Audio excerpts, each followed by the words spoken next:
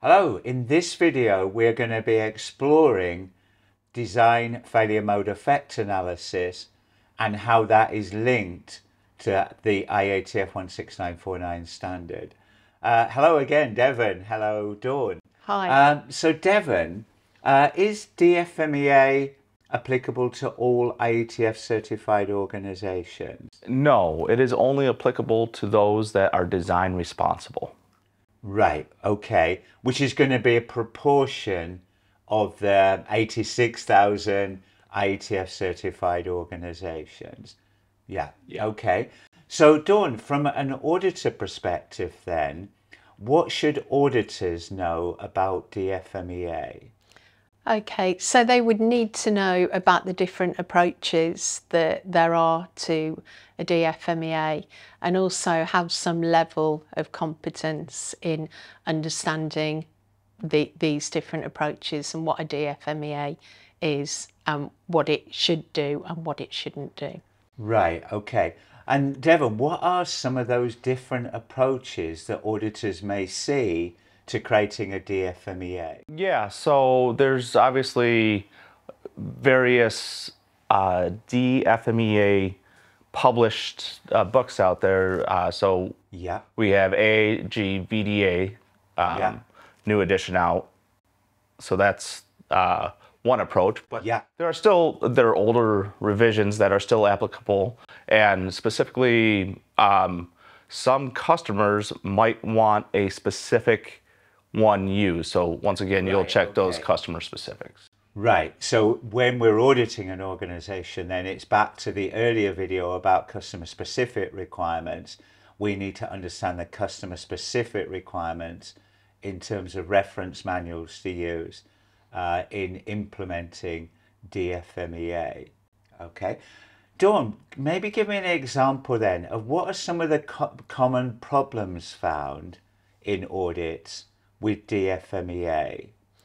Okay, I think one of the main problems is that we're not focusing on the design of the product, and there's the temptation to drift off into the PFMEA, which is the actual manufacturing process, rather than keeping it focused on the actual design risks. Yeah, that's certainly something I've seen in doing audits. It almost becomes like a hybrid of the design risk versus the process risk. And I guess the organization has to block out any potential thought about what could go wrong in manufacturing and focus on what could go wrong in getting the design correct.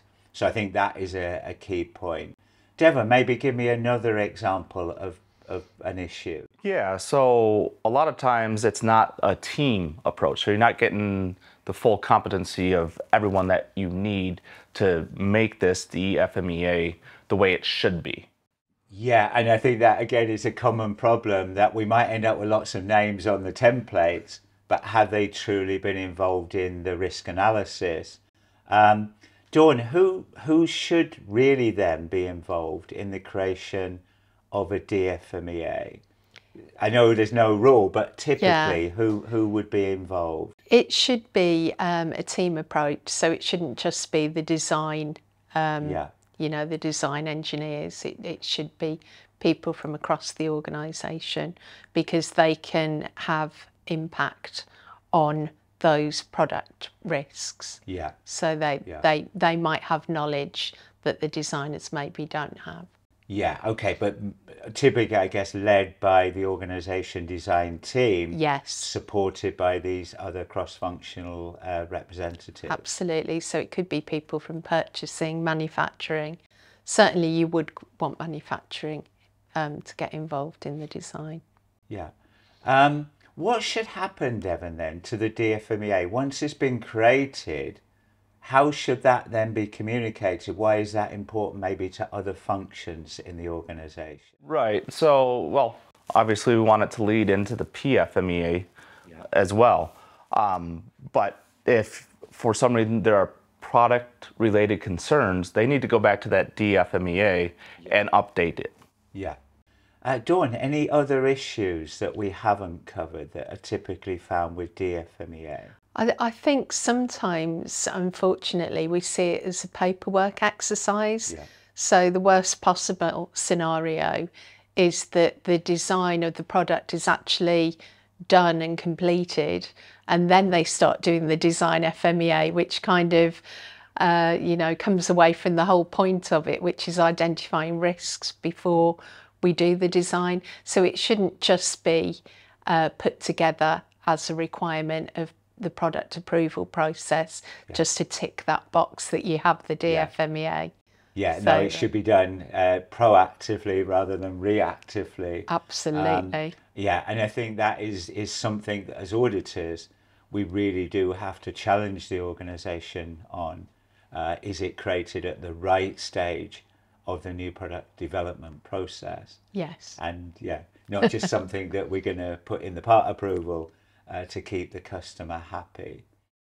So let's summarize then. So DFMEA is a mandatory requirement for any design responsible organization who have that product design responsibility. The reference manual that the organization use will depend on customer specific requirements, or if there are no customer specific requirements, as defined by the organization. As we've discussed, there are many problems, I think, found in audits with the effective implementation of DFMEA. That could be because of people competency, not using a cross-functional approach, not clearly defining the boundary and the scope of the DFMEA activity. And as Dawn said, it becomes being done very reactively, not at the right stage of the new product introduction process.